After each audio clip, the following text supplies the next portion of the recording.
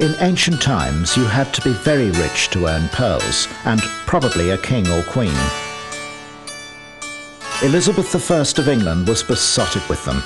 She owned 3,000 pearl-encrusted robes and 80 pearl-studded wigs.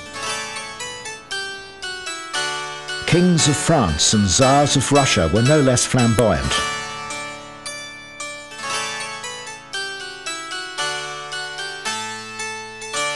The value of pearls was also reflected in religious paintings, both graphically and physically. This pearly Russian icon is of Our Lady of Kazan. All natural pearls, of course, accidents of nature, a 1 in 1,000 shell chance.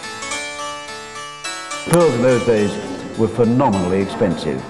I mean, they were so expensive that in the Roman times they had to forbid commoners to wear pearls because they were so hard to get. So rare indeed that they were thought to have mystical properties. Indians prized them as aphrodisiacs. The Chinese craved their curative powers, while the ancient Greeks had this explanation for their existence.